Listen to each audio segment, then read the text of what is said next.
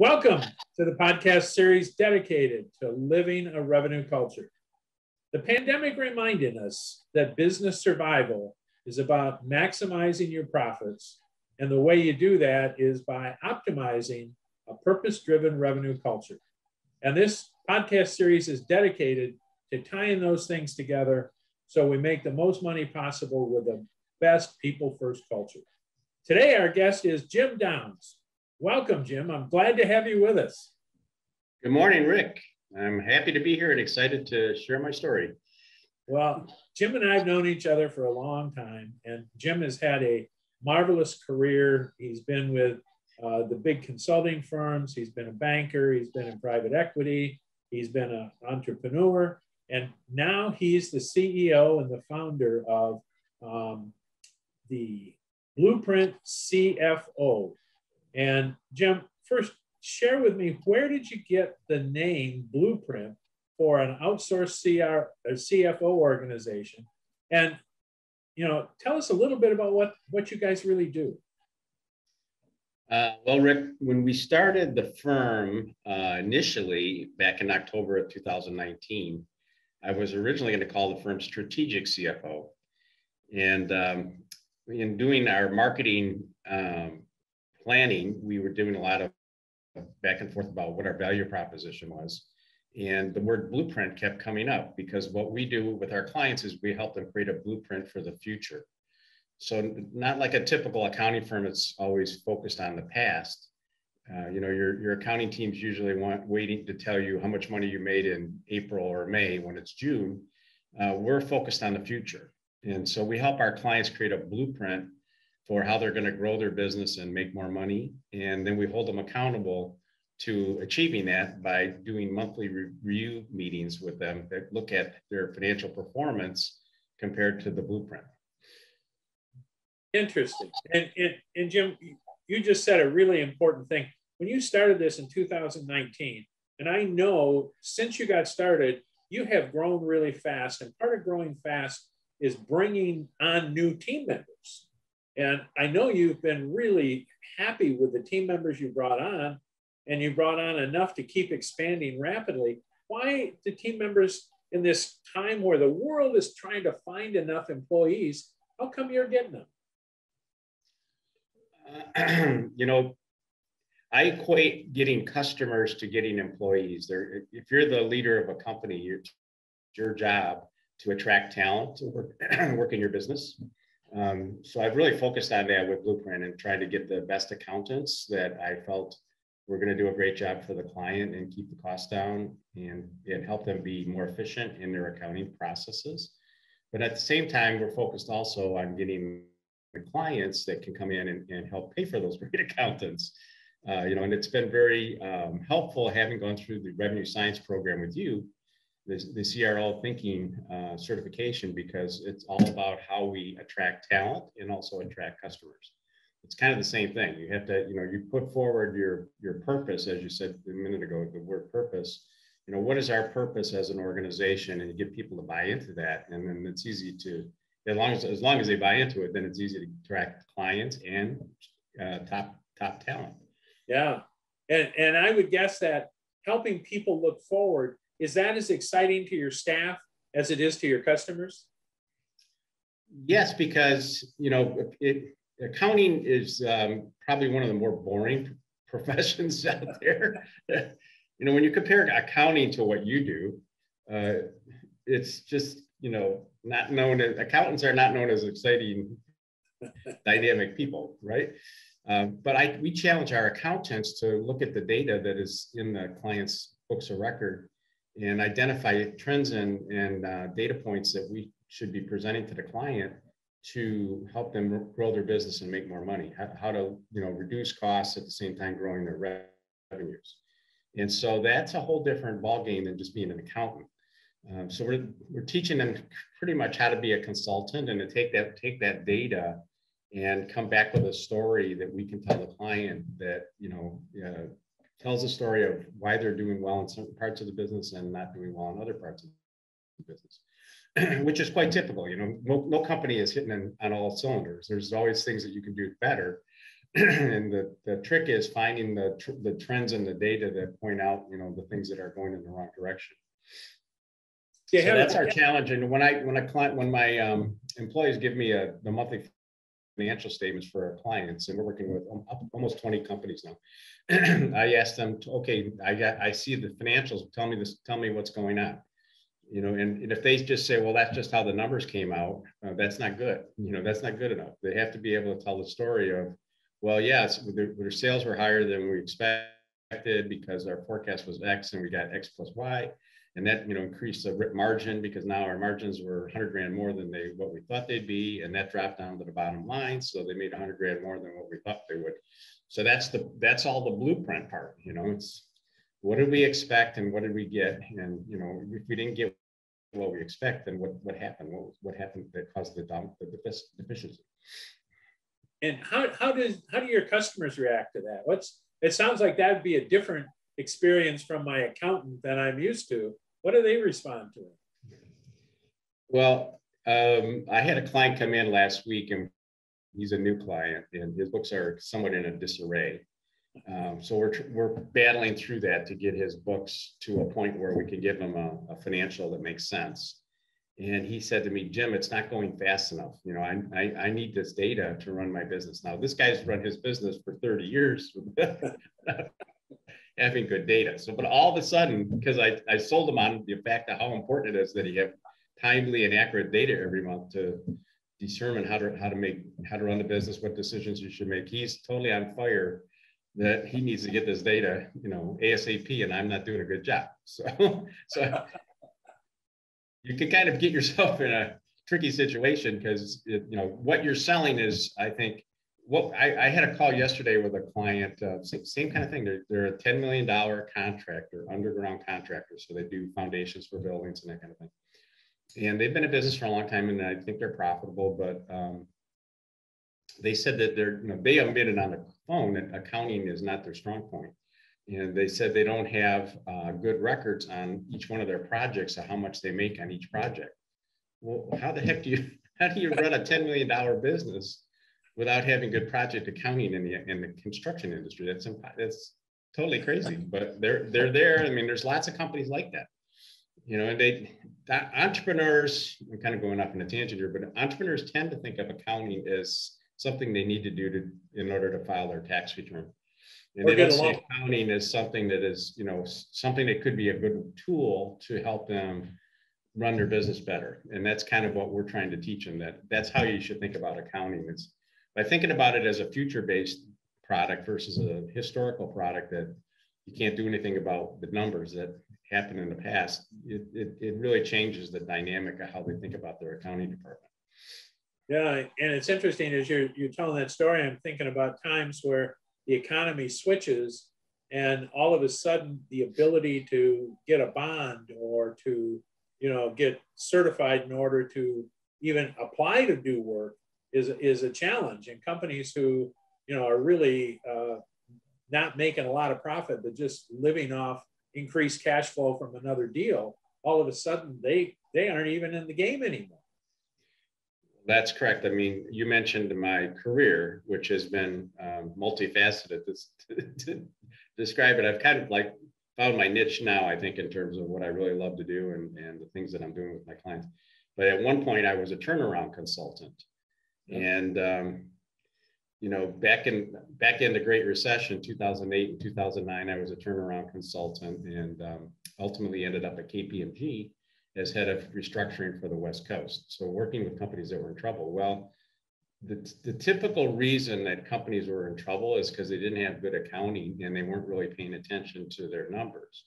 And it was okay to do that when things were good. But when things got tough, if you didn't have good accounting and you weren't able to react to see where you could cut your costs and where the fat is in the organization through analysis of your data, you were kind of in a bad situation, and you would have to hire a consultant to come in and try to figure it out. But companies that had their act together and had their thumb and fingers on their numbers, got through that time period by pivoting and identifying, how they can continue making money even if their sales went down. Now, I'm guessing from what we're talking about today, and you and I have talked about before, what you're doing is not kind of acts of random good thinking. There's a systemic part to it. Is that a true statement? Can you share a little of that? Well, it starts with the blueprint. And the systemic part is having a plan for your business. And I can tell you, I would say, and there are some exceptions, but virtually every company that we get as a client, when we ask them what the plan is, they don't have one. You know, so basically they're coming into work every day and working their tail off, but they don't really, in hopefully making money, but they don't have a plan of where they're going with the business, what their goals are. You know, are they positioning to sell the business at some point, or are they going to transition it to another generation? You know, all of that is just kind of murky. And I think the systemic part is having a clear view of what you're trying to do in the next year, in the next 3 years, in the next 5 years. And if you go to our website, you'll see where our clients, you know, we gathered client testimonials for our website, and we asked them just to say, you know, without prompting them what to say, how is Blueprint helping them? And that's kind of a common theme, is, you know, bringing them the data they need to execute their plan and achieve their goals with their business. So, because it's always interesting, you know, when you have a family-owned business, which most of our clients are family-owned. You know, we have one client that's a publicly traded company, but even a publicly traded company, there's a connection between how the company does and how the individual does. And so if you're a business owner and you own a company, and that could be your biggest asset in your portfolio of investments. And if you're not managing that, just like you would manage your stock portfolio, you know, expecting a certain return on investment and, you know, positioning it for sale at some point, even if don't want to sell, but somebody may come along and offer you a crazy number to sell your company. But if you don't have your accounting together, when you get into due diligence, the people will take money off the table because they won't be able to understand how the company makes money. So yeah. The systemic part, I think, you know, doing accounting every month is a systemic process. But the part about tying the accounting to your future plan is I think our unique sauce that we do. And there's another part to it too. We do a monthly financial package for the client, which doesn't give them just the basic balance sheet and income statement, which I always call a bunch of numbers. So if you get a bunch of numbers, what do you do with it, right? But we take the numbers and put them into charts and graphs that show trends that are positive and negative in the data that they need to be paying attention to. So entrepreneurs love that, because now they don't have to look at a financial statement and pretend they're an accountant and look at it and pretend they understand what the heck's going on there. You know, I had one client recently call me up and said, "Hey, Jim, can we have a meeting at your office for an hour or so?" I said, "Sure, JP, what do you want to talk about?" He said, "Well, I want you to explain the difference between the balance sheet and the income statement." So now this is a guy that's running a company that's, you know, doing 10 million in sales or whatever. And he's getting these monthly reports every month, but he has no idea what they are, what they mean, you know, but he feels like he must be dumb because he doesn't understand it. But guess what? He wasn't trained to be an accountant.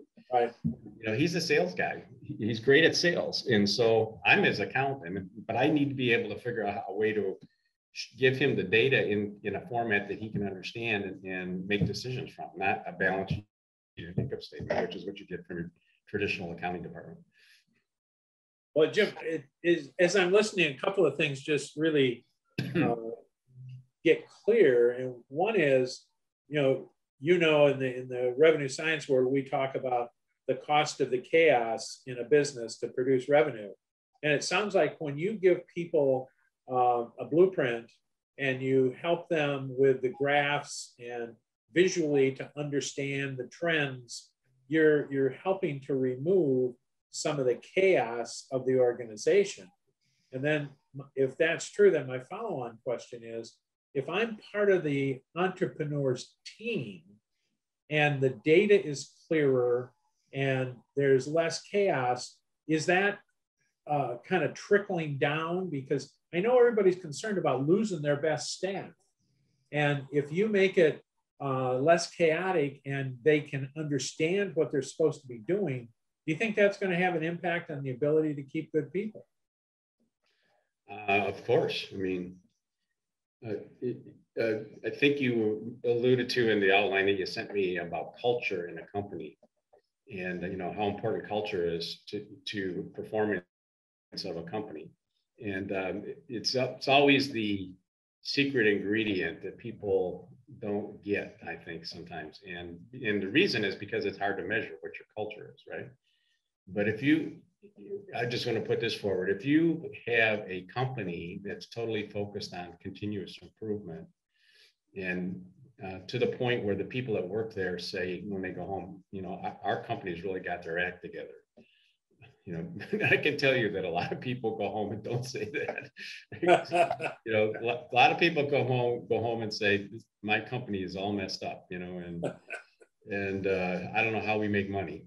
I can tell you that. I mean, I've heard it many times from people. So I think part of having data, and I'll give you an example in a second, but having data and using it to run the business, and showing people that you're serious about always thinking about how to do better is an important part of a culture, and a culture that people are proud to be part of. You want just like to attract employees, you want to be known as the best in your industry. I think that's what we're trying to be, is the best in our industry. In order to be the best in your industry, you have to have your act together operationally. And having your act together operationally means you're looking at data and measuring yourself against a standard. And that's not always happening in companies, So I got to tell you a quick story, because you and I have, during our CRO thinking, I came up with a product and service that we could offer our clients called the revenue solution. You may remember that. And the revenue solutions all around the cost of chaos concept that Rick has in his repertoire when he goes through the training. And the cost of chaos is when you're spending money on marketing and sales and you're not really measuring what's working and what's not working. So we have a new client, and I'm going to go off on a tangent a bit here, but a new client, they're a moving and storage company. And I met with them last week. And I said, Mark, the owner, Mark, I'm looking at the financial statements. You're spending about 15 grand a month on marketing. Tell me about that. Where do you spend your marketing money? He says, well, we have spent money on Google Leads, and we do, we find out that people sold their house, so we send them a postcard, and we do this and that. So he had about 5 different things that they're doing. And I said, okay, so which ones of these programs actually bring in the most new leads? And he said, I don't know. We should know that, right? And I go, yeah, we should know that. So I said, also, once we get a lead, what % of those leads to convert to customers? I don't know that. He didn't know that either. And so, but instead of making it a negative thing, he got really excited because I had brought this really cool idea about how they should do this. So he gets up and he takes me out into the office. He introduces me to all the people in the company and says, hey, Jim just came up with this great idea how I want you to, every time we get somebody calls us up and wants a quote, I want you to ask them how they heard about the company, and we'll start tracking it. I mean, it's not a big company. It's a simple little company, but they're spending $15,000 a month on marketing. That's a lot. Yeah. And he has no idea, what's working in the 15, could all the new customers could be coming from the postcard program, which is cheap as heck, or it could be coming from Google Leads, which is expensive, and he doesn't really know. So, I made myself a loyal client just with that one question. Well, that's such a great example, because if it is the postcards, then you can scale it. And if you're getting nothing from Google, then you can save it. Right, exactly. Or, maybe you still do Google, but you scale back. And he has no idea. I mean, we went through this ourselves, to be honest with you. I mean, we're the poster boys for how we're supposed to do this, right? But when we did I always felt that most of our leads came from bankers, where they're trying to get a loan approved at their bank, and the accounting is not very good, and then the credit committee doesn't approve the loan because they don't look at the financials and they don't make sense. And so I always said that to everybody, our number one referral partner is bankers. But when we actually did the analysis of where we got our clients from, it was like 10% was from bankers and the rest from all these other places. So I was shocked because, looking at our own data, which is we're not a big company. I think we got 25 referrals or something, and only 3 were from bankers, which is, amazing. And because mentally, I think you always talk about this, running your business on gut and instinct, doesn't cut it. Mentally, I was thinking, instinct wise, bankers are number one. We got to be talking to bankers all the time, but it really was all these other people. So I'm going to change direction a little bit. In your CFO work, do you do anything with tax planning or other kinds of traditional, accounting services that people may go find separate accountants for?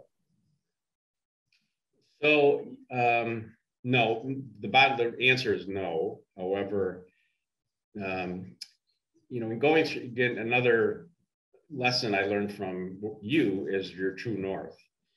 And our true north is, I'm an entrepreneur, so I'm very open or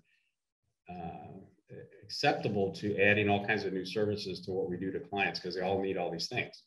And I found that if I just stick to my knitting and be focused on what we do the best, which is not tax planning or preparation or services, then that's better for us, and it doesn't confuse the client as to what the heck kind of company we are. So we're competing a lot with CPA firms who do taxes and audits and reviews. And traditionally, you would think the CPA is the one that's helping the client figure out how to use their financial data to run their business, but they don't ever. I found that very few CPAs actually ever get into that part of the financial analysis or advisory. But what we have decided, since our goal is to help our clients increase their revenue and keep their costs down, we're creating more profit as we go down the road. And the negative to more profit is spending more money on taxes, having to pay more taxes. Nobody likes paying taxes. So we've created strategic partners with 3 different service providers, one of which is a tax planning and strategy firm. One is a tax credits firm. So there's all kinds of tax credits that are out there that people don't even know about. And even a traditional CPA typically doesn't know how to get these different credits that are available. So you need a specialist. And then the third is deferred comp. So how can we defer revenue into the future? Yep. And there's consulting firms that help you. When you read about Jeff Bezos didn't pay any taxes, or Bill Gates didn't pay any taxes, the reason for that is because they found a way to defer compensation into the future so they don't have to pay current taxes. So we're bringing those same tools to the small business owner so that, he doesn't have to pay the $300,000 checks. Last week or a couple of weeks ago was May 17th, and the tax returns were due. And two or 3 days, in a number of our clients, CPAs called up my clients and said, hey, you get to write a check for $300,000, $400,000, $500,000. And the client had no idea because they hadn't done adequate tax planning, and they were not informed ahead of time that they were going to have to write these big checks. And it caused a lot of problems. And that's just not right. So our job is to work with the client and make sure, that we're, as the financial advisor, paying attention to the tax situation and when the taxes are going to be due. We've also found that, a lot of times, not to keep knocking the CPAs, but the CPAs don't do the taxes correctly. And so we've seen where, for example, R&D credits have been taken that are really off the charts and probably are going to be lost at audit if it's ever audited. But the client doesn't know that because they're being told by their CPA that this is okay. But we've seen how it works with other companies, and we can bring that knowledge to bear in the area of taxation. But we don't, if we started offering taxes, we'd start looking more like a CPA firm, and that's not what we are. So that's why we so far have not gone down that road. So it sounds like, to me, there seems to be great value in when you become intimate with your client's business, not just with their numbers. You can help them identify when they need that specialist that can help them with credits or, some other specialized planning. Because most of us in business, we don't know when to make that call. 100%. I mean, our goal is to be the trusted advisor of the client in helping them improve the performance of their business. And I always say that this ties back to you and our relationship. There's three major areas of every business. There's sales and marketing, and that's where you go out and find customers and you attract profitable customers to your company. And, we've had, I'll just stop there and say that we've seen situations where clients are not growing and they're stagnant.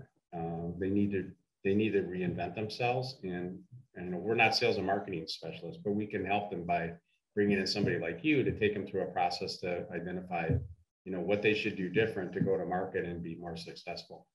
And the second part is operations. So now you've attracted a client, and now you have a product to deliver or a service to deliver. And the goal there is to look at efficiency and quality. So, in our case, we want to make sure the quality of our service is such that the client never wants to leave us and go anywhere else. And so we need to measure quality, and we need to measure efficiency and how quick we are at responding to customer requests, et cetera, et cetera. So operations is another whole area that, we're not expert in, but there's lots of efficiency experts or operations research experts that can come in and help the client improve that part of their business. And then the third part is finance and accounting. And of course, that's where that'll be spot on because we're doing it. So you got sales and marketing, operations, finance, and accounting. And it's pretty awesome because every company has those three things, and it's kind of boils down to that. And there's other things underneath all those, like HR and IT and, quality control, but it all falls under those three buckets pretty much. Pretty interesting. Yeah, I never thought of it until this conversation today, but if I'm an entrepreneur and whether I'm going to someday leave the business or the business is going to leave me, and whenever that is, I want it to be as high a valuation as possible, so that if I'm going to sell it, I'm going to get the full value, and if I'm going to transfer it to my children or my employees, I'm handing them something that they're able to continue on in a very efficient, effective way. So as I'm listening, part of what I'm hearing is the way you're helping with data and simplifying the reporting so that it's predictable for the future as opposed to just looking at numbers from the past. You're really helping get a business ready for whatever that transfer will be with succession planning and those kinds of things. Have I got that right? Yeah, and what's interesting about that really is all those things that you're doing if you want to sell your business or you transition it to another generation, you should be doing anyway. It's all it is best business practices. But most companies don't practice best business practices. They don't. And it's crazy because whether you're going to sell your business or whether you're going to transition it to another generation, in order for it to be more profitable and more stable, and stable is another major thing. Being profitable is one thing, but being stable is important too, because you need to be able to withstand a depression or a recession and all that. You need to have best business practices, and companies like, if I was talking to a prospect, which I was yesterday, for example, and I said, you need to, if you're ever thinking of selling your company, you need to have these things in place. They say, oh, we're not going to be selling. Well, okay, but you missed the point, because irrespective of whether you're going to be selling, maybe I shouldn't even have said it that way, but because irrespective of that, you need to have your act together. Going back to culture, when somebody works for a company, I have a client right now that we're getting their act together for them, helping them. And in the past, they would have accounts receivable that looked like they needed to be collected. And I would say to the salesperson, hey, Joe, looks like this customer is not paying. And he'd say, I don't believe that, because every time I go there and ask them to pay, they say they already paid the bill and our accounting department just didn't record it correctly. okay, well, that's a bad culture. If you're the sales guy and you feel, or a girl, and you feel that the accounting department doesn't have its act together, that's not a good thing, you know. And then what else is going on in the company that doesn't have its act together? And so, you know, it's important. It's important. And that company was thinking of selling at one point, but now they've certainly got the religion that, you know, having good accounting is an important part of running a strong business. And they're our biggest client, and they spend a lot of money with us every month. And the reason, and they're super happy because they know that at the end of the day that it's helping them make millions, you know, collect their cash way faster than they were before. Their cash flow is way better. We implemented a program on their accounts receivable in December. It's now May, and we've generated about $2 million of cash, extra cash that they had sitting in accounts receivable before that now they have in their bank. And you know, what's the value of that? And that's just by doing the best practices and collecting your receivables. Yeah, it's interesting as you tell those stories. I've had the opportunity to interview hundreds of CEOs, and for the group that says, well, I'm never going to sell, I'm going to transfer it to my kids, you know, one of the questions I will ask them is, well, when you transfer it to your kids, do you plan to still have your name on all the loans? You know, because today you guarantee, you know, 90% of everything.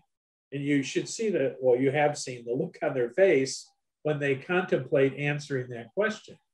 Because the answer is they don't want to be on the notes anymore when their kids take over. You know, they want to take whatever their retirement is and go to Florida or wherever they want to go. And they don't want to worry about the company, but they're not ready for that. I assume that's part of what you guys work on. And, you know, that obviously makes a huge cultural difference. Yes. I mean, just in that area, that goes back to the stability part. So the reason that the bank is asking for personal guarantees is because when they look at the balance sheet of the company, it's not very stable. You know, the company, the owners, and this is typical, you know, make some money and they take it all out of the company and go buy a boat or vacation home somewhere, which is fine. You know, that's why you own a company, to be able to do those things. But, you know, if once you take all the money out and your debt to equity ratio isn't very good, the bank is going to say, well, all the money is over here in the personal column, and so we want a personal guarantee. So the goal is always to be able to have the company stand on its own 2 feet and not need a personal guarantee to get a line of credit. And you know, I'm not saying that all companies can do that, because you have to balance the needs and wants of the entrepreneur that owns a company versus that you know, what the bank's looking for. But you know, if you ever want to transition it and you've left the company in an unstable situation, you're going to have to personally guarantee it until it gets stable. And you know, we all know the statistics of what happens when the second generation takes over a business, or even the third generation. It's typically not pretty, and the fire and drive that the initial entrepreneur had is not necessarily transitioned to the son and daughter or family members that take over, and it ends up being a failure. A lot of times, there's exceptions. So final question for you: what lessons did you take away from the pandemic as it relates to you know, the outsource fractional CFO concept, and to how companies post-pandemic need to think differently about organizing for that stability you were just talking about? So I think, you know, every company's story about the COVID is unique, I think, you know, and some companies flourished and other companies had a lot of issues happen because of COVID. In our situation, you know, we were started in October of 2019 and COVID hit in March of 2020. So we were only 6 months old as an organization and not very stable. If I go back to you know, we were a very fragile situation. And I think this was pre me doing the program with you. But we decided when COVID hit, we had a couple of clients call us and say they couldn't pay for our services anymore, and they were going to cancel our contract. Just a side note, those companies actually a couple of weeks later called us back up and said their sales took off and they were hiring us back. But at the time that COVID hit in middle of March, we decided we were going to pivot and we were going to start doing PPP loan consulting at a flat rate of $5,000 a piece. So we signed up all these clients. I think we signed about 10 or 15 companies to help them go through the PPP application process. But what happened after that is our company kept growing irrespective of COVID, and we had limited people at that point to do the work, and now all the people are committed to doing these PPP loans, and they don't have time to do our regular business. And so I think, as I said before about me being an entrepreneur and going after opportunities, if I would have thought about what our true north was, doing those short-term projects like that, that's not our true north. We want to have long-term recurring relationships with clients. And guess what? All those people that we did PPP loans, they came in, did the PPP loan, and never even talked about wanting us to be involved in their company going forward long-term. So it was all just short-term revenue, and I don't think we ever even made any money on it because that wasn't our game, So, as after we got through all that and got, let's say into the middle of summer last year, June of 2020, we just kept growing, and we never looked back. Back then we had 3 people, now we have 6 people. We probably have double the number of clients, and we just brought in our second CFO. And I think it all comes back to sticking to your true north and not being distracted to go after things that are bright and shiny, but not necessarily, aligned with what you say your value proposition is to the client. Well, it's interesting as you say that. I'm sure part of the reason you're able to hire good people and keep them is because you are sticking to the true north, and that's what they hired in for, and that's what they want to do. And when you jettison the short-term transactional stuff, they probably all breathed a sigh of relief. Yeah, I mean, just recently, I'll tell you one quick story. So we hired a new controller, and she was getting ready to start work in a couple of weeks. And somebody called me up and said, "Hey, Jim, one of my clients, I think it was a banker, one of my clients, their controller quit, and we need a full-time interim controller to come in and work full-time at the company, but they have to come to the company headquarters every day and, in a certain area." And so I had this person coming on that I didn't have any work for yet, and I had this opportunity, and I'm thinking, So I called up the woman and I said, "Hey, Joy, we have this opportunity. Do you think you'd be interested in doing that?" She goes, "Well, Jim, that's not how you explained to me what you guys do. You don't do that kind of work where you put somebody full-time somewhere. You do fractional accounting, which means," and so she's teaching me, this is not what you told me the company does. And all of a sudden you're going to stick me on this project just because, from a revenue standpoint, it would have been better or okay because we would have covered our cost right away. But so I called up the referral partner and said, "No, actually, it's not our way we do things. So that's not our kind of assignment." So, so my employee was teaching me what I had told her that we do, and I was going astray in terms of what I was trying to put together to go after revenue. So. It's amazing how people actually do listen, and that the purpose they signed up for wasn't the one you called her about. 100%. Yep. So, well, Jim, I want to thank you for joining me today. I think this was really insightful for all of us. And anything you want to say here at the end? Well, I'll just say that, accounting is important, and a lot of different things in your business are important, but generating revenue is really the most important, because without revenue is like the blood in the body. Without revenue, and especially the right kind of revenue, where you can be profitable doing certain kinds of work, and being able to attract those clients is really important. And a lot of companies give short shrift to that and don't really have a defined process of how to go to market and how to generate revenue. And you know, one thing I learned from you, I'm a lifelong learner, so I like learning things all the time. And you know, you and I have known each other for a long time, and you kind of bugged me for a while to, you know, sign up and do the program. And so last year I did it during COVID when things were a little dicey in the first place. But I've learned so much and apply it every day, and almost intrinsically, where you don't even think about it. It's just part of how you do things. But you know, the proof's in the pudding.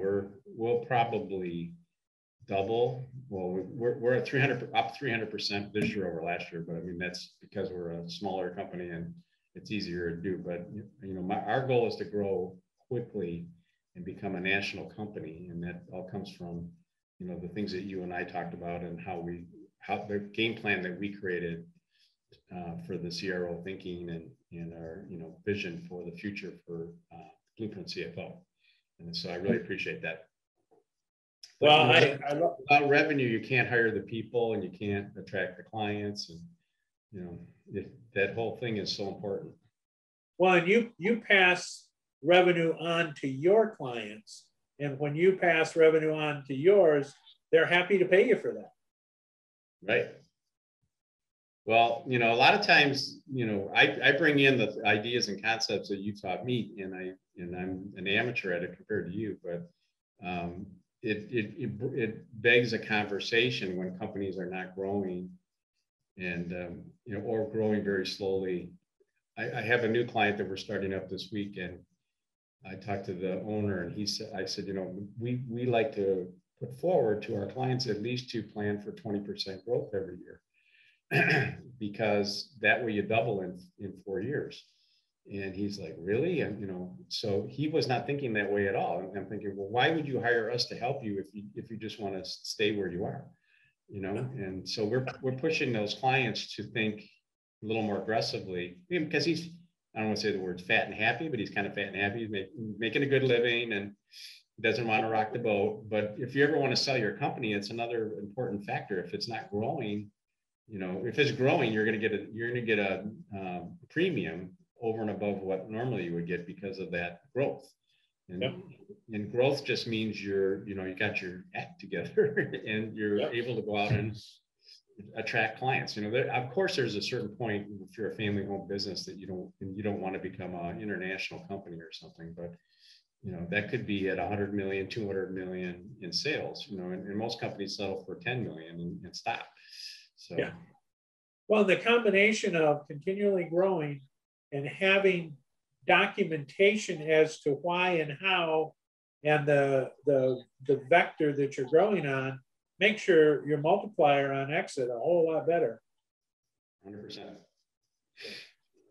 Well, Jim, I thank you so much for being here today, and look forward to continuing to work with you for a long time. And I thank everybody else for joining us. And we will continue our podcast series dedicated to living a revenue culture. And Jim's information's on the screen, so you can contact him anytime you want. And I would highly recommend that if you're looking for growth and a real accountant that's going to help you with that, CFO Blueprint Partners is the place to go. Thanks. Thanks, Rick.